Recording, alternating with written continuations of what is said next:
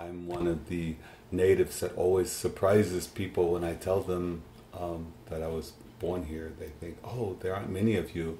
But I beg to differ because I know there are many of us who are from here who are still here.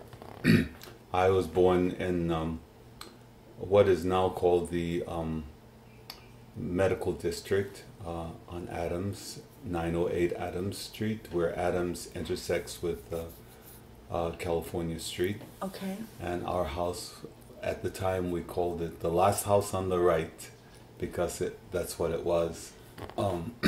Adams, I think it starts in about the 500 block up at the top of the hill where Adams intersects with Williams and McClung and Eccles, and runs all the way to California Street.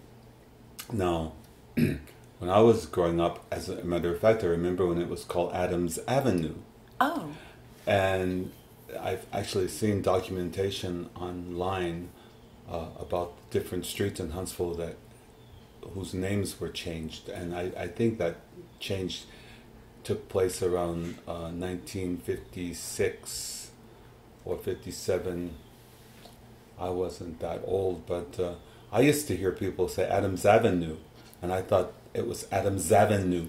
I didn't know they were saying Adams Avenue. Oh. So Adams Avenue, I thought that's where we lived. Until, of course, they changed the name to Adams Street, and then I knew.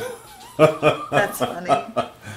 But Adams ran continuously from Williams all the way to California Street. At that time, when I was a child, Lowe Avenue didn't intersect. Excuse me, I have to drink this water.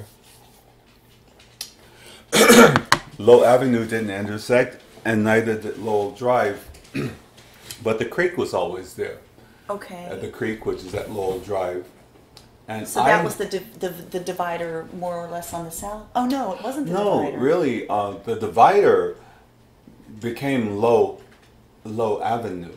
But when I was a child, Lowe Avenue, to the best of my knowledge, was somewhere over by Council High School, around Scruggs and Scruggs Community Center and Pelham and Gallatin Street. That's Okay. where I remember Lowe being. So it surprised me when they actually brought it all the way over to Adams Street. But that, where it did cut through to Adams, that's where the white and the black division was on Adams Street. Everything south of Lowe were the black homes. Everything north of Lowe were the white homes, the antebellum homes, the mansions, and the really pretty places.